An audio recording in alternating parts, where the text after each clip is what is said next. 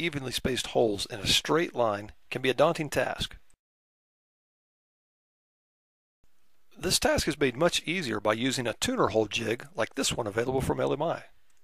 I have been using this one to drill tuner holes in my classical guitar peg heads for years. LMI also makes a version for drilling classical or steel string tuner holes, and you can use the same jig to cut the slots. Start by cutting out the perimeter of the peg head. You will notice that my peg head still has my template attached to it from cutting out the shape.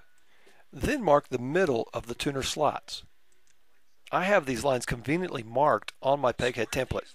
Square these lines down the side of the peg head on both sides. As I do this, let's talk a little bit about cutting out the perimeter of the peg head. If you're using a router in a router table, be extremely careful, especially going across the grain at the tip of the peg head. Remember, we want all 10 fingers to be able to play our guitar when we're done building it. With the center line of the tuner slots clearly marked on both sides of the peg head, I then clamp it to a flat surface, such as a workbench. You will notice that the jig that I'm using has 3 lines drawn on it. These lines are in the middle and directly over the tuner holes. When positioning the jig, I match up the center line on the jig with the center line I've just squared down the side of my peg head. If I were to drill the tuner holes now, they would not be in the center of the side of my peg head. I measure the distance of the peg head above my jig and divide that by 2. I then place a shim of that thickness under the jig. My shim usually comes out to be about 2 millimeters thick, or about the thickness of my classical guitar sides. Now I can clamp the jig to the table. Notice how I'm placing the C-clamp in between the tuner holes. Make sure that the bushings are on the side of the jig that the drill bit enters. When clamping the jig to the table, just snug it up. It's not necessary to crank down hard on your C-clamps. Also make sure that your center line of the jig is aligned with the center line on the side of your peg head.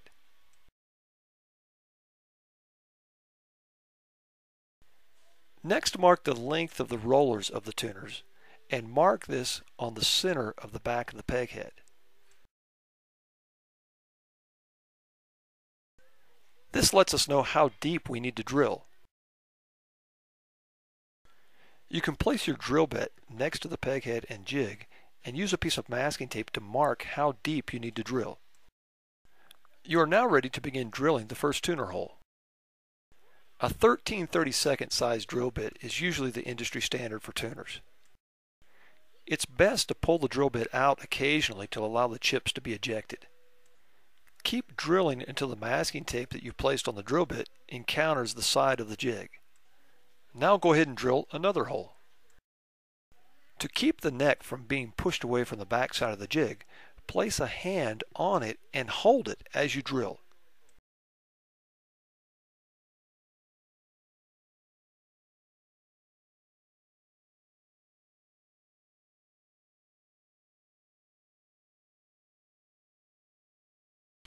After all 3 holes are drilled on one side of the neck, you can now release the clamps and check to make sure you've drilled deep enough.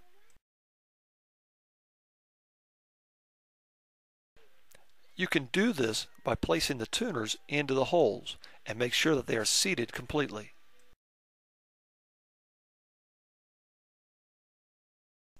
If the tuner doesn't go all the way in, then drill the holes slightly deeper.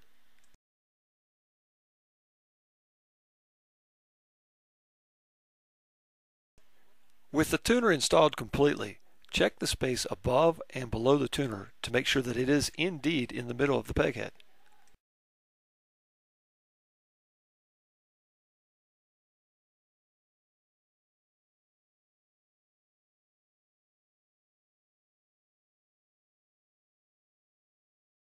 To drill the tuner holes on the other side of the peg head, leave the jig clamped to the table.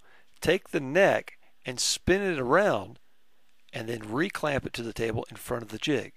Make sure that your center line is lined up and then drill the holes. When clamping the neck to the table, I like using cam clamps like the one shown here.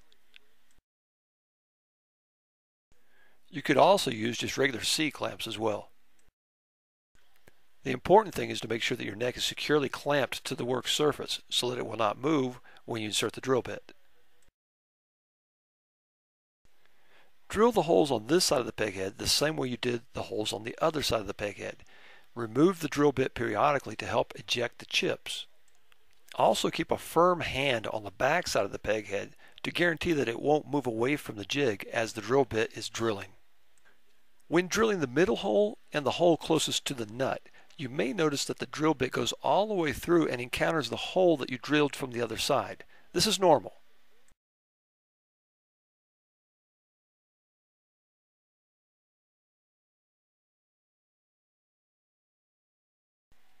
After all 3 holes are drilled, once again insert the tuners to make sure that you've gone deep enough.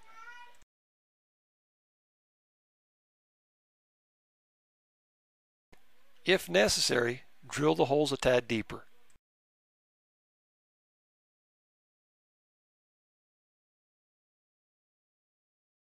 With both tuners installed, you get an idea of what the finished peg head will look like. Now you can go ahead and cut out the tuner slots.